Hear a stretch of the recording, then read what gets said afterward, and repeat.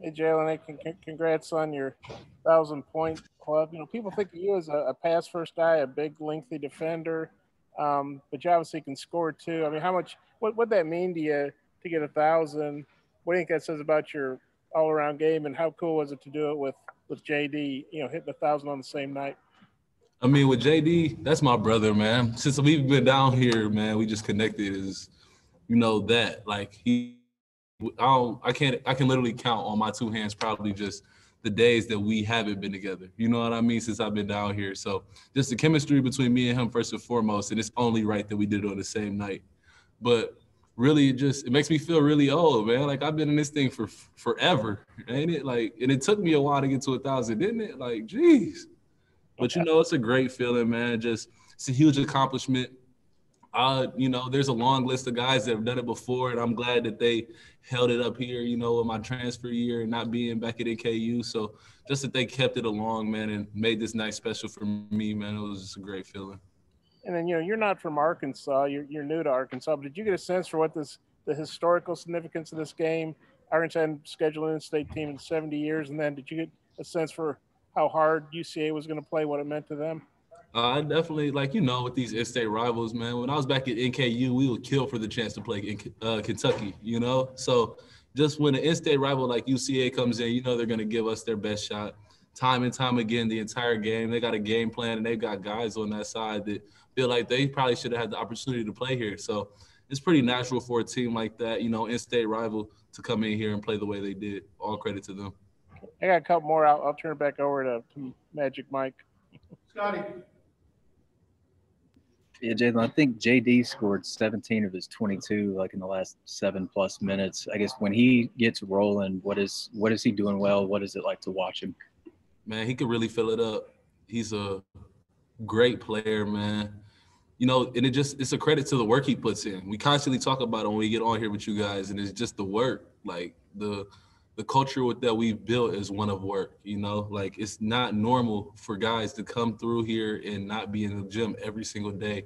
And JD is one of those guys that's in here 3-4 times a day. So it's great to see it just pay off for him, man. And there's times where, I'm going to pick up another one with him, like if he's going to the gym and, we work out with the same guy here, like day in and day out. So if he's going, he motivates me a little bit to go. So just, it's great seeing him do it. Curtis. Hey, Jalen, you looked really comfortable, I thought, on the floor tonight. And then, as a team, you guys had 26 assists to just 8 turnovers. Do you feel like things are really starting to click in terms of the chemistry and the ball movement and efficiency and all that? I think, obviously, it comes with more games playing together. And it's really clicking to the point where, we all know we have enough weapons and enough pieces that if we move the ball, the defense has to break down. And anybody can go get their own shot. And when we move it the way we do, and there's less dribbling, more space, more passing, more cutting, more moving off the ball, it makes it that much easier to get other guys involved. And it just so happens that when I gave it up to them, my guys were making shots. So just all the credit to my teammates and the work they put in every single day. Hutch. Jalen, I don't think you shot the three at a super high rate at Northern Kentucky, but you're 7 of 15 so far. Was that a point of emphasis for you this offseason? And do you feel more comfortable doing that this year? Since I stepped foot here, really just trying to every single day just better my shot, whether it's off the dribble or step ins, and just trying to be the best player I can to help our team. Really, it's one of those things where we put in the type of work to where if you don't shoot it, you're taking away from what you've been doing and pretty much just wasting your time. So just trying to get more comfy taking the ones in rhythm. And when I don't take one, my teammates are there to tell me, like, look, you were open, man. Like, you got to knock that down or you're messing up our offense. So just another credit to them. I think Desi said it to me one time in the first half, and I was just trying to keep the ball moving. But he definitely – and we pick each other up like that, one another all the time. So it's just great having them on my side. Scotty. Yeah, Jalen, I think I saw you put up the binoculars after one of your assists tonight. I guess just how proud are you of the 11 assists and just getting your teammates so involved?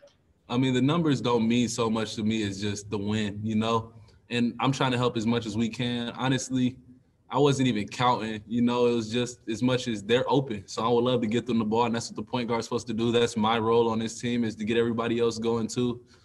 And so just seeing, like I said, the work that we put in pay off and just moving the ball, and it feels like we're finally starting to get it a little bit on the offensive end, just chemistry-wise, just keep moving. And, the defense will eventually break down. Bob, Yeah, Jalen, saw you hold up look like you got a couple fingers taped. Or somebody said something about your ankle. What all do you have hurt? And you didn't look like you were hurt with the way you played. Let's just say nothing for now, because nobody really is worried about what I got injured. I still got to go out there and play every single game, man. I got a couple little nicks and bruises throughout the week. I definitely had a little ankle bruise from the last game. I think you guys saw that on tape. And then finger thing, I jammed it a little bit this week. So just something to not really look out for, but we got a whole week until our next game. So hopefully we'll be able to get that. That week, Eric said he'd rather be playing, which is kind of usually the players' attitude, not the coaches. But what do you think about having 8 days or I guess 7 days between games? And what do you think will maybe be the point of emphasis this week? What can you guys do to get better for Oral Roberts? We can just tighten up the screws, I mean, you don't really want to turn the ball over. I mean, 8 times we did a great job tonight, but I still think we can move the ball better. We can play as a team on both sides of the ball better. We can definitely lock in. Giving up 75 points to a team tonight, that's way too many. Get back to, just locking in on defense, doing everything. I think we got beat on the boards too. So just tighten up everything. We got 2 better opponents from what I hear and, some of the games that I've seen, we got 2 pretty good opponents coming up and 2 of the better teams we played this season. So just locking in on that stuff and just hopefully we can continue to ride this out. Okay, thanks. yeah, appreciate your time. Thank you very much. Thank you all. Thank you, guys.